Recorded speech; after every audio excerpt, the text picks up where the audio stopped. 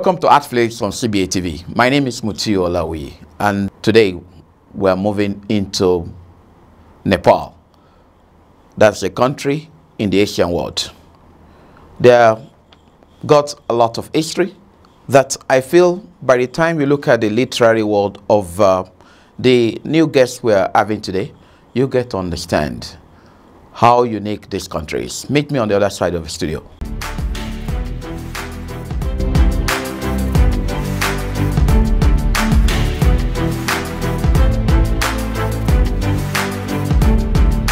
Thank you once again for joining us. As I've said earlier, we are in Nepal, and then we'll be dealing with a great Nepalese writer, that is Chandra. Chandra has been a writer for over 15 years, and he writes more in Nepali language. He has published in different part of the globe. He has contributed to different anthologies, and currently he publishes a book in English language, and we'll be discussing extensively this very powerful book, but we need to know who are the Nepalese, how far have they gone in their life, through the literary binocular of this great writer Chandra. Tell us briefly about the Nepalese and the socio-political and cultural situation of the country. Nepal is a beautiful country between China and India. You must have seen in the map, globe. It's a Himalayan country, and the highest Mount Everest of the world, that is in Nepal. And beside Mount Everest, there are some 7 more Himalayas, more than 800 feet in Nepal, and it's a very beautiful country. At the north, we have Tibetan border, that is China's, and in the south is India. And Nepal is famous for many things, like once I wrote you in email, Light of Asia.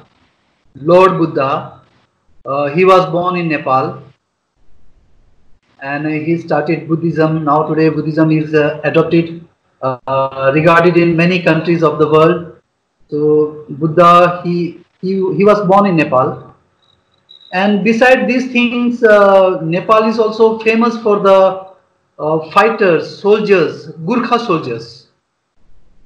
Still we have large number of soldiers serving in British Army and in Indian Army, also in Singapore Police, and we have many soldiers who won bravery awards in World War I and II. So in this way, Nepalese Gurkha soldiers are very famous in all in the world for their bravery and fighting skills, and they are famous for a knife, kind of knife called kukri, weapon. And about other things about Nepal, Nepal is agricultural country. Most of people, they depend on agriculture. Some 2/3 of population, they still depend on agriculture.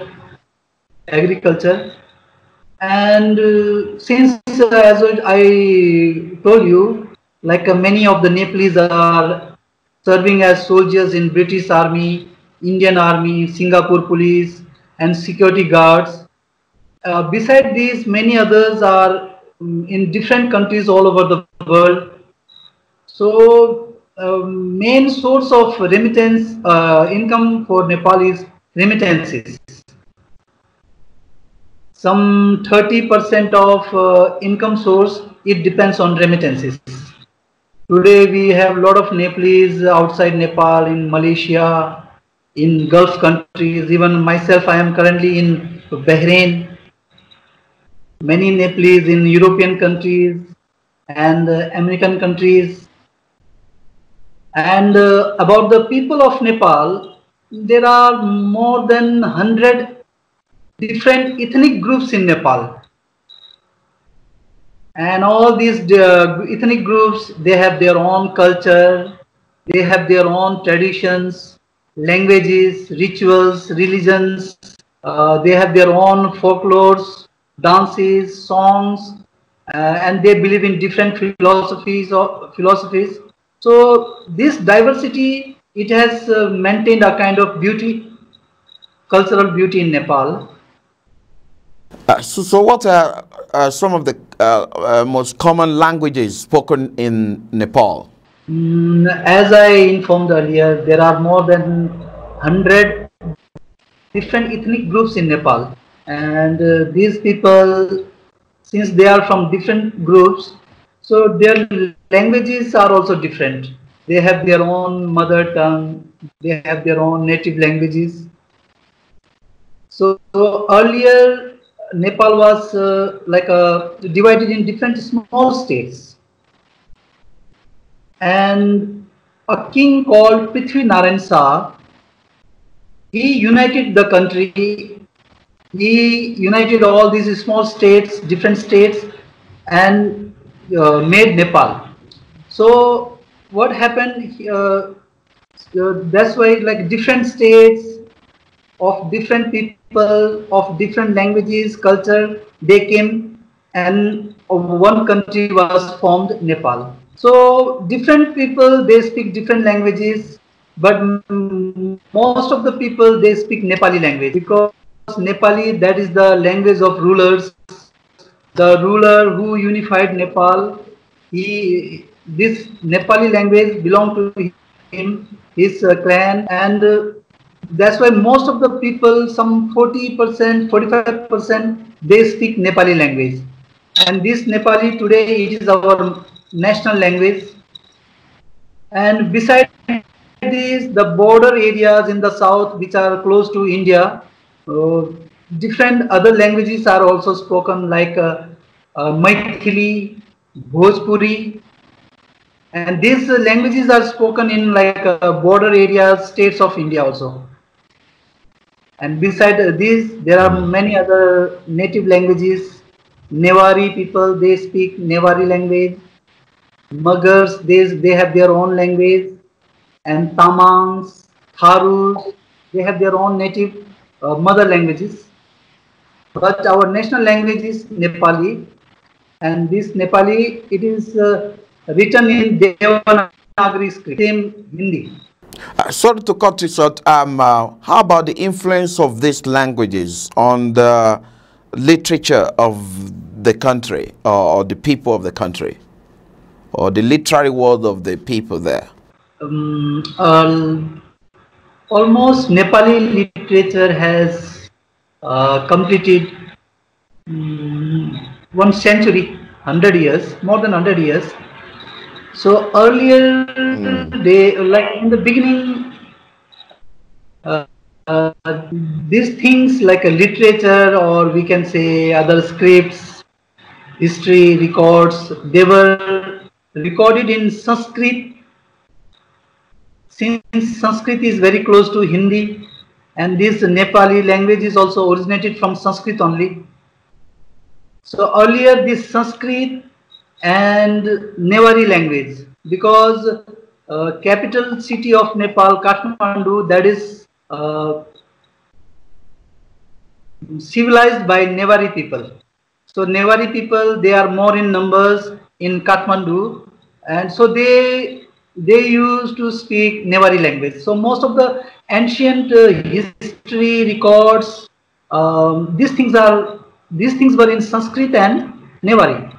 But later, what happened when this king from Gorkha, he united Nepal, then the language of the rulers, that is Nepali language, it became effective. So its influence got increasing. So the first, talking about the written literature in Nepali, it was the Ramayana. Ramayana, that was firstly in Sanskrit, then it came in different languages of India. It was written in Hindi also, and many other local languages of India. So this Ramayana, it was translated to Nepali language, and we regard it as the first literature work in Nepali language. All right, let's talk about the literature of the Nepalese. How did they start and how far has it gone? Just briefly. Firstly, like all those ancient literature, they were in Sanskrit and Newari languages. Then in 1768, when King Prithvi Narayan Saha, he united Nepal, then started literature in Nepali language also, orally. And the first work, literary work in Nepali language, I informed you, it was in 1883, translation of Ramayana in Nepali language. So this work is treated as the first literary work in Nepali language, and it became very famous. As I informed you that it was in very simple language, people could easily understand. And this Ramayana was already famous in Sanskrit and Hindi. So when people found it in Nepali language, then it became very famous, and also this Ramayana attracted people towards literature, and then started the writing, Nepali literary writing in Nepali language. Then after that, when Bhanu Bhakta wrote this thing, Ramayana, then new age of Nepali literature started. I must confess, this is the first time I'm going to hear that the Nepali literary word was rooted from India. So Indians have influence on the literary world of the Nepalese. That's very surprising to me, because I thought with the fact that you mentioned earlier that Buddhism started in Nepal, so I was thinking that there'll be control of that region from their part. So they are more of warriors that fought wars in different parts of that region. So the issue of education, it came directly from India. That's really interesting. No wonder that we realized that no one is not really popular. But the literature of the country, I mean the Nepali literature, is not popular globally. Unlike the Indian literature, you can even see it in most of the syllabus, the syllabus of the Cambridge, even American literature. But we don't hear much from the writers in the country. Now I guess to understand, because initially I'd wanted to ask you what made the Indian literature more popular than the Nepali literature. So anyway, let's go into this. For every demography, there's always a literary platform. Do you have something like that in the country where creative writers meet? Yeah, we have, and definitely writers, they will group up in groups, because whatever they write, they do discussions. So automatically the group of writers get created. So Nepal also have different groups of writers. They meet, they discuss. Some groups, they are registered also. Together they have started many types of movements, literary movements in literature. So Nepal has a good history of these types of groups, creating different types of movements in literature and functioning together. And these types of groups, these types of movements started by the group of writers, they have given very strong foundation for the development of Nepali literature. I actually want to ask you two questions in one. Just having, I want you to use one stone to kill two birds. Are creative writers in the country really appreciated either by the government or the people? And two, do writers, they are related anyway, do writers earn a living through their writing? Is how easy it is to earn a living as a writer in Nepal, to earn a living through creative writing? It's not like earlier days. Now the scene has changed. Now a lot of publication houses have come, and the sale of the books also not bad like in the past. Some writers are there, full-time writers. They are writing without, they are do not involved in any kind of jobs. They are full-time writers, and they are totally depending on writing. So it's for the good writers, those who can write well, they can survive on writing also. This is the present scenario. That's really interesting to know that you are still developing bit by bit, and we could see that writers getting appreciated bit by bit. That's interesting to hear that. Thank you so much. I think our viewers at home must have got a little bit info about the country. So we need to go for a break. When we come back, we now go into your own word to understand the terrain of the Nepalis. See you there.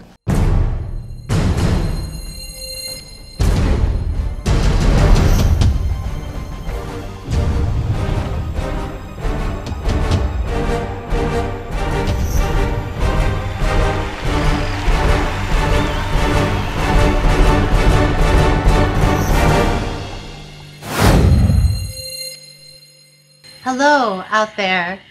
Tune in to CBA TV, the voice of East Africa and beyond. There's so many people around the world who are watching along with you.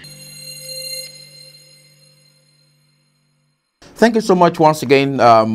This is Artflakes. If you are joining us for the first time, the only show in the entire Africa, not only in East Africa, where we give the voice to creative minds across the globe, not only within Africa. And that's on the TV.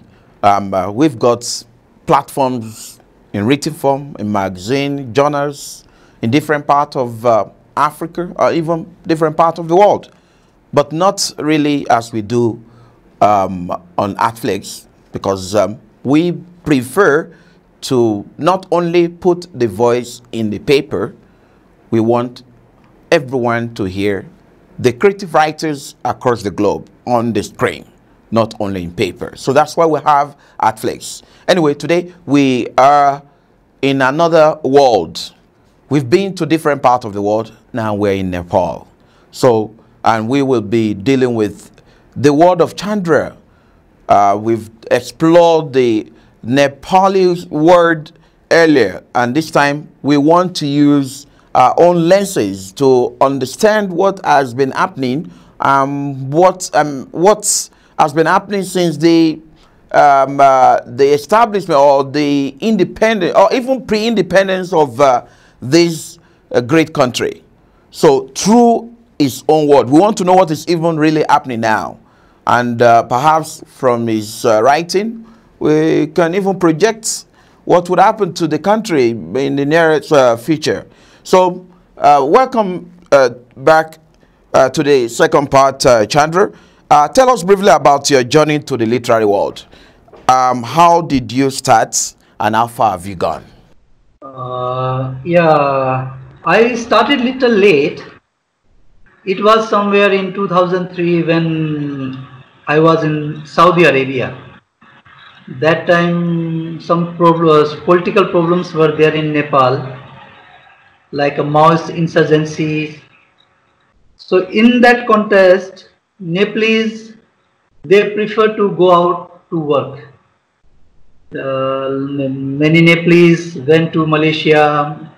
Many numbers of Nepalese came to the Gulf countries and some to other countries. So somewhere in 2003, I also came to Saudi Arabia. So when I reached Saudi Arabia, new place, different type of people, culture, then a kind of homesickness was there. So in that time, I started to write. So my writing started somewhere in that time when I was in Saudi Arabia. I stayed there for 3 years. Then when I went back, I had good number of poems. Then I met the young poets there. I came in their contact. Then they encouraged me to bring out a book. So in this way, my first poetry collection came in 2007. So your number one, homesickness took you, I mean, brought that inspiration to you. You weren't really involved in creative writing when you were in your country until you left the country for Saudi Arabia. And then the situation in the country too. That's really interesting. But I really want to understand deeply about this. Of the three genres of literature, why did you opt for poetry? There are other. We have got plays, I mean drama. We've got prose. Why out of all the three genres of literature? Yeah, I started with the poems and still I'm in love with poems. And as you know, my second collection of poems that is coming very soon. My Father's Face, that is my second poetry collection, and it's coming out from Rubik Publishing in New Delhi, India. So I find poems the best. Poems are very fascinating, and poems, some kind of attraction is there in poems. Whether it's reading the poems or writing the poems, you can bring more things in poems, I feel. Understood. I want us to not waste our time because we've really explored the country. Because we really want to know what is really happening, the life of the people in your country right now. And so we need to go deeply into maybe exploration of a couple of your work. My Father's Face is a book that you recently published, and you have a poem in the book titled My Father's Face. What is that poem all about? The poem titled My Father's Face, from which I got the title for my second book. This poem is little more special than the other poems because I have spoken about a father who loves family members. So this poem is very close to my heart. I was actually initially thinking it's just going to be just a metaphorical description of maybe somebody, a mentor. So I really didn't know that you were exploring the physical appearance of your dad in relation to his lifestyle with the people in the society and how he really suffered to ensure that he caters for people at the detriment of his own life. That's what you also copy, because from what you've said earlier, I could deduce you outside trying to ensure that your people at home also smile, especially your mom and your siblings. Let's look at, there's something maybe you didn't know, but from my observation of the book you sent me earlier, after reviewing everything, I found out that the first poem has to do with the father, and you ended the poem with mother. Are you referring to your mom? What is the poem all about? Yeah, that's a short poem and dedicated to mother. Like when the small rivers go away from hills, but in the rainy season they come back again as rain. And when they come back as rain, then the earth is green and beautiful with the flowers, welcoming the coming back of sun or children. In the same way, I wanted to tell that when I come back or go back to my house from foreign country, my mother also becomes happy. This is the thing I wanted to tell in that that poem. The most of the poems they speak about the things around me. While in Nepal or outside Nepal, the topics and themes of all these 47 numbers of poems, they are related to the issues, things which are around me. Like whether it's my bonding with my family, friends, or with my country or my country person, or the problems faced by myself or the problems faced by the Nepalese people. Since many Nepalese are abroad working outside out of Nepal, so many poems speak about their pains, problems, away from mother and motherland, away from friends and family, how they suffer, how they feel.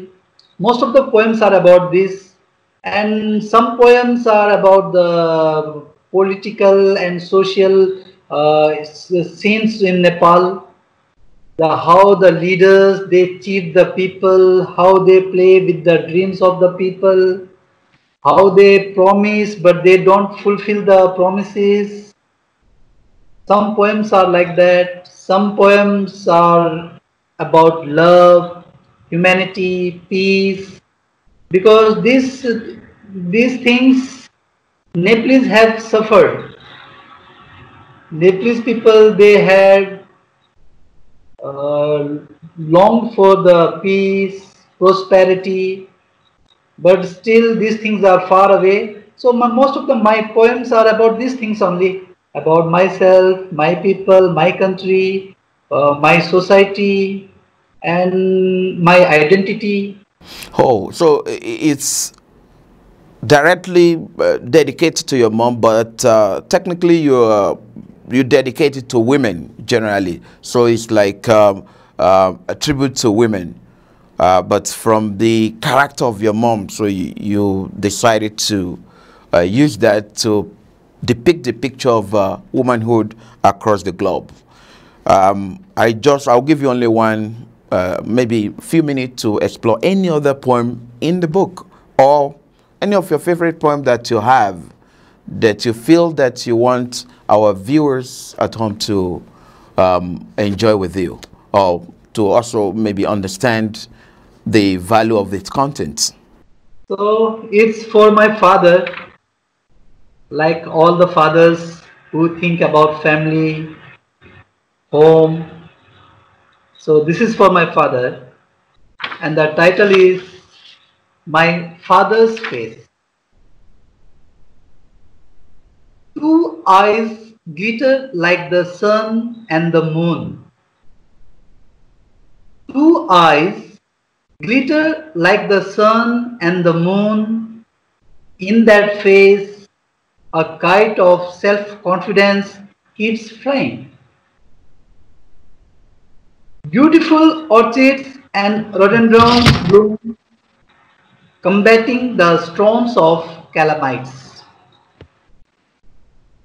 On that face, a sun rises every morning to carry the burden of a new day and returns at the end of the day, hiding every line of sorrows, carrying little parcels of joy, making the house and patio bright.